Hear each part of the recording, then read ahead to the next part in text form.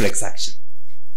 I've said that reflex action is a rapid and automatic response to a certain stimuli in the environment, and this response is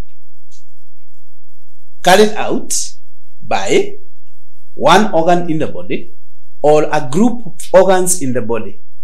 And the purpose of reflex action is to protect the body from a certain imminent danger in the environment or damage, mechanical damage.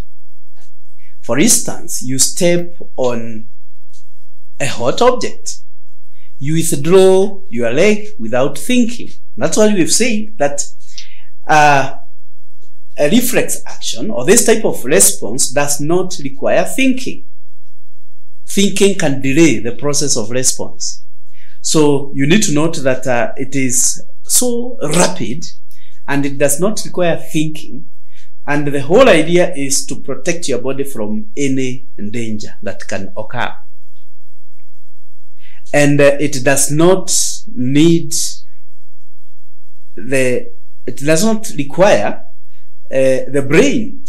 So the impulse that is being transmitted does not go to the brain. Instead, it passes through the spinal cord.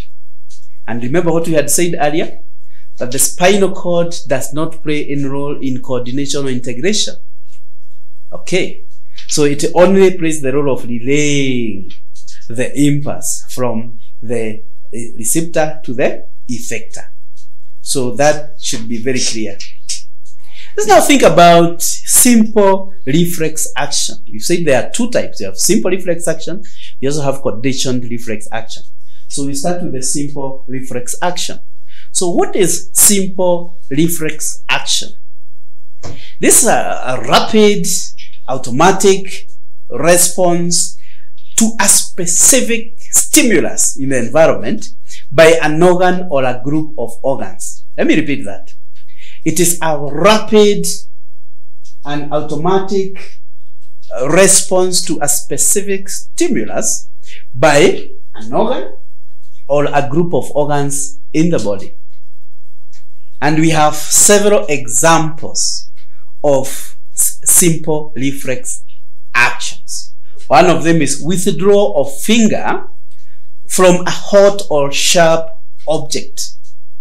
The second one is blinking of the eye when an object passes close to it.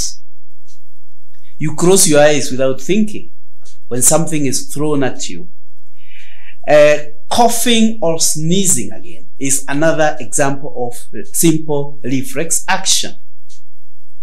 When something enters into your eye that causes a reaction, that causes sneezing, you don't think, you find yourself sneezing, also coughing again. Now we also have knee-jerk reflex, and this occurs when a knee is tapped. We also have salivation on sight of food or even smell of food.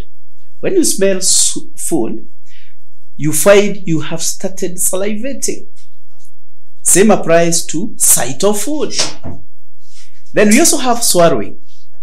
Swallowing again occurs in the same manner. And then we have secretion of tears. When an onion is placed near your eyes, you find yourself producing tears.